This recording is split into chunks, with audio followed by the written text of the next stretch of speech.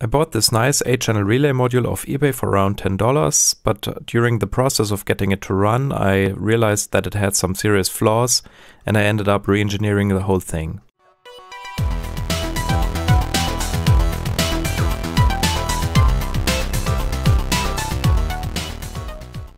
I recently bought this 8-channel USB relay adapter, and it came with shockingly little documentation, so in this video I'm going to try to reverse engineer how it works and see if we can figure this out. The only usable silk print that is on the board is at the bottom side, where 5 volts, ground, TX and RX are documented. And as you can also see on the bottom side, the soldering job is not really the best and it really needs some cleanup. When looking at the board, we can see 3 different ICs. One is a PL2303. This is a USB to RS232 converter. A second chip is the ULN2803, which is also a pretty common chip. It's a driver. And the third IC on this board is a small 8-bit microcontroller. It's an STM brand STM8S003F3 microcontroller. So this will probably take the USB commands and then switch the relays on and off accordingly. Since the micro USB port alone will not be able to power all 8 relays at once, there's an additional power supply here. So the first thing that I will want to figure out is what the polarity of this power supply is. And you can actually see that the middle pin here goes into what looks like a diode for polarity protection, and it goes into the anode side of this diode. So I'm guessing the middle pin is plus and the outer side is ground. But I'll double check, of course.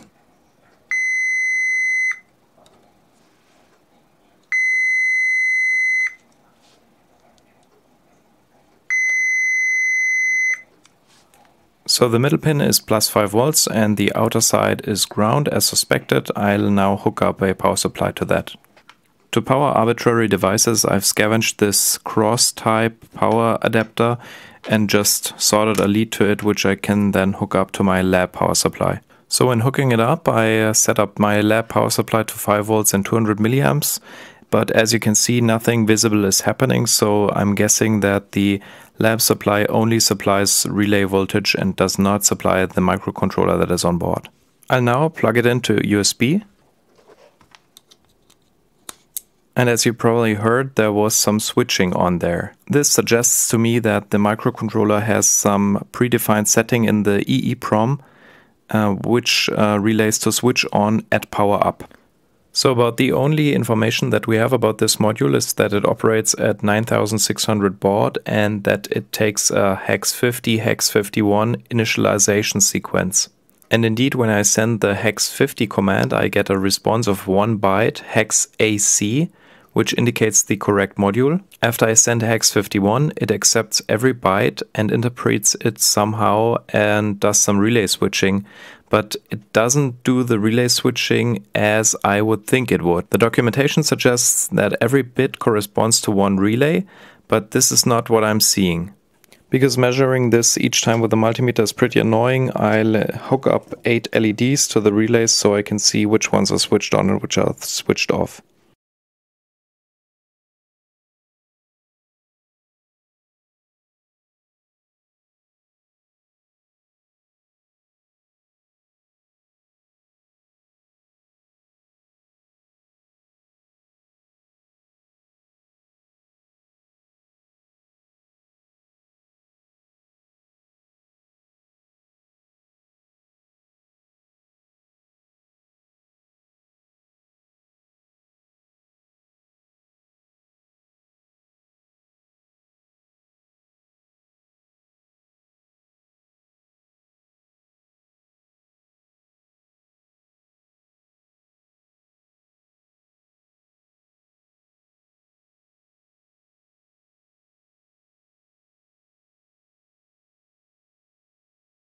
I've connected those up to my power supply, which is set at 2 volts and current limiting at 10 milliamps, so that when multiple LEDs are on, they will actually get darker, but that doesn't really matter for this case at the moment. When I first power up the device, these 2 relays are active, so these 2 LEDs are lit. But now watch what happens when I give a little bit of a mechanical shock onto the relays. So with a little bit of a shock, I can actually make them turn on. What this suggests to me is that the relays are all powered up, but not powered up enough so that they could overcome the initial friction that they have. And when I give them a little bit of a shock, then they kind of need less force, and once they are active, the magnet within the relays can actually hold them in place. So I need to figure out what the reason for this is. If you're wondering, the external supply is not drawing any power, so that is kind of curious to me. Then I went to measure the voltage that is applied here, and I found something really strange and odd, but look for yourself.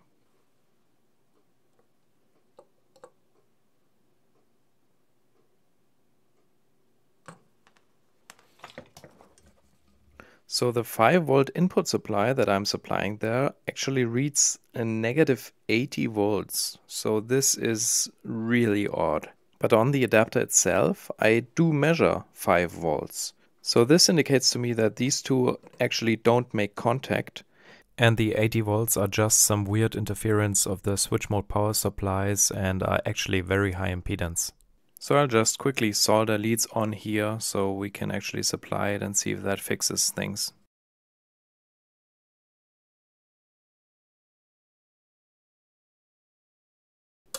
And as you can see, the issue is gone and all relays switch together. And here you can see me supplying incremental data to the module. When connecting external power directly to these leads, all 8 of the LEDs lit up, as you could see, instead of just those 2, so that mystery is also solved. The whole circuit could just not supply enough current, and so just arbitrary 2 relays went on and all the others remained off. However, this thing has a different problem, and I really dislike that all LEDs come on at once, because I don't want actually any of those to come on when it's just first powered up. Another thing that annoys me is that I can't read back the state. And I also don't know if the microcontroller has already been initialized with this hex 51 sequence. So if it has already been initialized and I send hex 51 to it, then it will interpret this 51 command as a switch command, and it will turn some of these LEDs on and others off. All in all, that's pretty annoying, and I really don't know why they did it that way, because this STM8 has 8 kilobytes of flash. It's more than capable to do everything that I just explained. But I guess they just didn't go through with the programming of that firmware. Unfortunately, I do not have any experience with the STM8. So I don't have a firmware programmer for it, I don't have a compiler, and I've never worked with it. But I really want to get this thing fixed. So what I have done is I've cut a small PCB that nicely fits in there. I'll remove this connector here and solder the LEDs directly on. I'll remove the STM8 and I'll replace all the circuitry by ATtiny 2313. I've already written the firmware of the ATtiny, took me about an hour, and I've not tested it so far, but it looks pretty promising. So I'll just try to replace the parts that I need to replace and then test the ATtiny.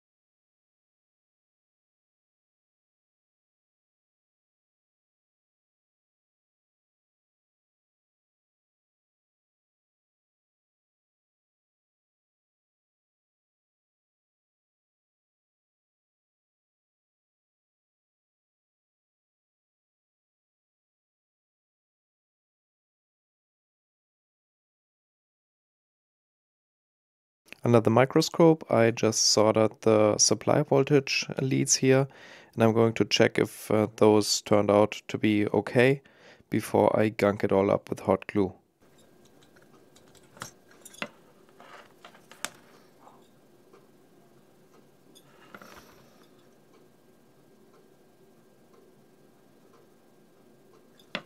So the 3.3 volts arrive just perfectly on those leads. Now I'll put some hot glue on there as a strain relief. I just also quickly soldered the RX and TX pins on here, but I'm not going to check those because under the microscope they look good enough.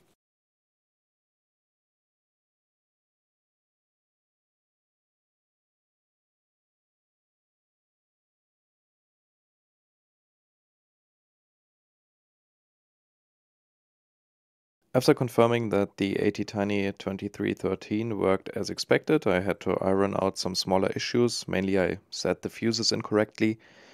I soldered 8 leads to the ULN driver chip, and I'm going to gunk those up with hot glue right now.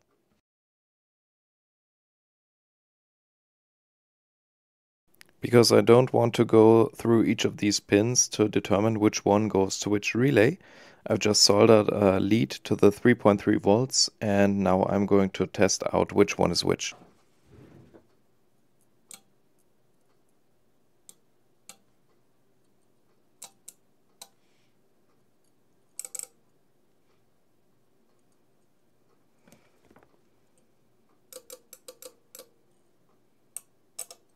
So as you can see, they are all in the right order from 1, 2, 3, 4, 5, 6, 7, 8. So pin 1 of the ULN goes to relay 1 and pin 2 of the ULN goes to relay 2 and so on. So very straightforward. And now I'm going to solder those to the ICSTiny 2313. Time to test out if everything is working correctly. As you can see, once I hooked it up, all the relays went on. And that is because I store the initial state, which the relays need to have, in the EEPROM of the ICSTiny. But the EEPROM at this point in time isn't set yet, so it's all FF. So therefore they all go on. So pretty much looking good so far.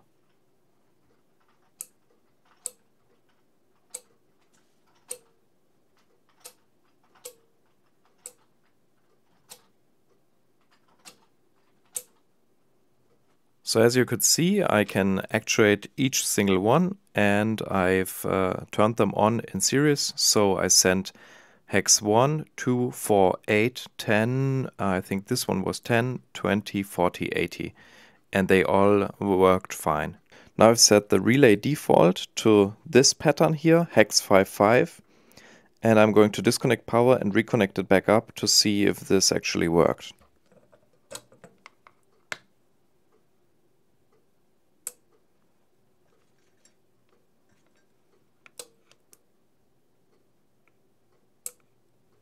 And as you can see, it loaded the default state from the EEPROM, which is beautiful.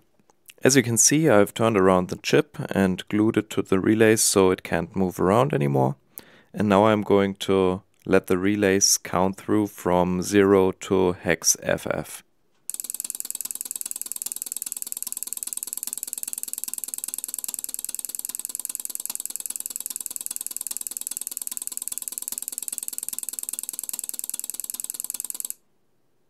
As you can see, everything is working as expected, and now the firmware is much cooler than it was before. I'll now quickly walk you through the firmware. But once I plug it in, it's detected as a prolific PL2303.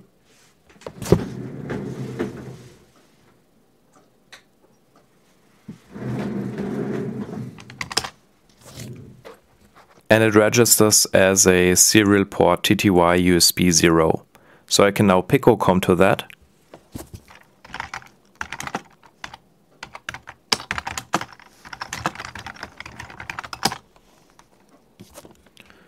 And as you see, you don't see anything yet, but I can hit a question mark here.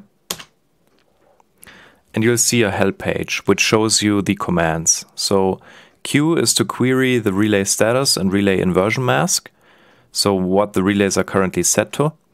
S sets the relays, it accepts a hex parameter. T toggles a hex parameter.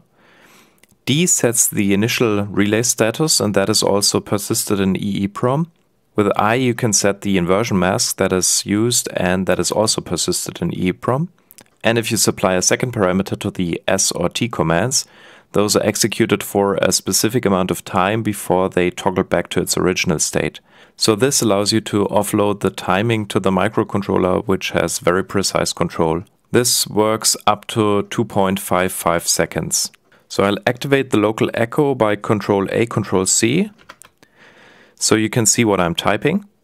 And let's first query the status of the relays.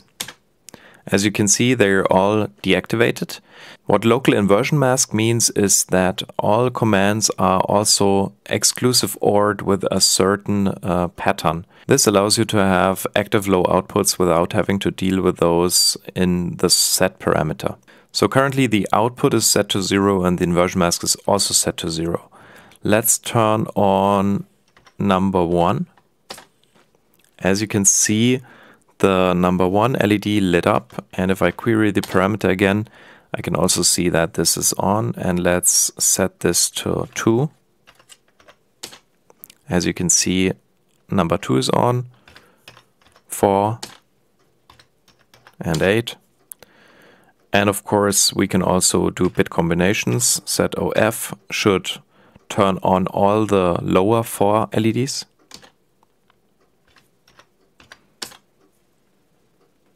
So what happened here is I was too slow typing and it times out after 2 seconds or something. So a character needs to be input at least every 2 seconds. This is because if the RS-232 receiver picks up some random noise and this noise is interpreted as a character and it ends up in the input buffer, and then later on I want to send a command, this command would be corrupted. So if no data is received or if no command is completed within 2 seconds, then it just resets the input buffer. So I can also show you the toggling. So I'll now toggle 40 hex. And as you can see, one relay just went up and I can toggle it again. And it went out again. I can also do this with a timing, so I can set this relay toggle for 1 second. 1 second is 1000 milliseconds. The granularity is 10 milliseconds of this timing unit, so the parameter that I need to supply is hex 64. So I toggle relay 40 for 64.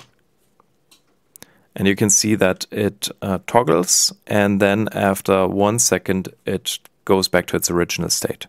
With this inversion mask, I can control which relays are active low. So let's set the inversion mask to relay 1. And let's set the output to all 0. You'll see that only relay 1 is actually active. And when I query that now, you see the status is actually 0, but relay 1 is the inverted 1. And this inversion mask is also persisted, so that when I disconnect power and reconnect it, it just memorizes which relay was active low. And of course I can also set the default, so the default to hex 55. Now I query the parameter, nothing changed, but it persisted hex 55 in the EEPROM. If I disconnect power now and reconnect it, it will come up with hex 55. But the inversion mask will still be 1. Let's check this out.